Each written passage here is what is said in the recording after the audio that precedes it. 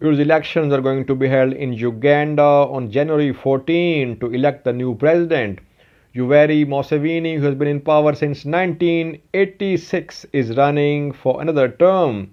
He's being challenged by Bobby Wine.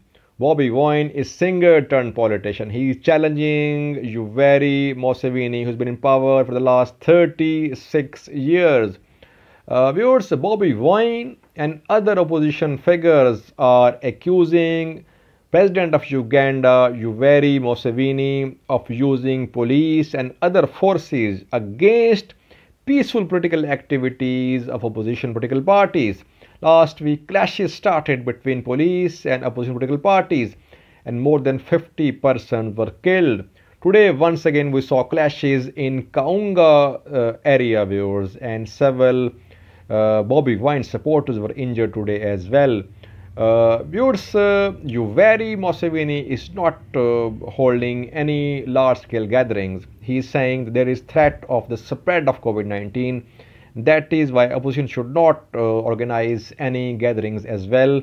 That is why police is doing crackdown against opposition political parties.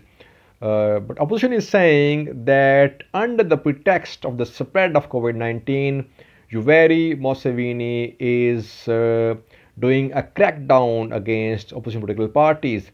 Interestingly, viewers, yesterday some journalists of CBC, Canadian news channel, were also deported by Uganda. Uganda is claiming that these journalists were supporting opposition political parties in Uganda. So let's see what happens on January 14. But so far, opposition is accusing Yoweri Museveni of using police and other forces to stop political activity in Uganda. Interestingly, viewers, last night, Ugandan President in a speech quoted a verse of Bible, and he said that those who are wrongdoers, they deserve death. Opposition is seeing this wording of Yoweri Museveni as an open intimidation, and they are saying that Yoweri Museveni once again wants to be in power by hook or by crook. Thanks for watching.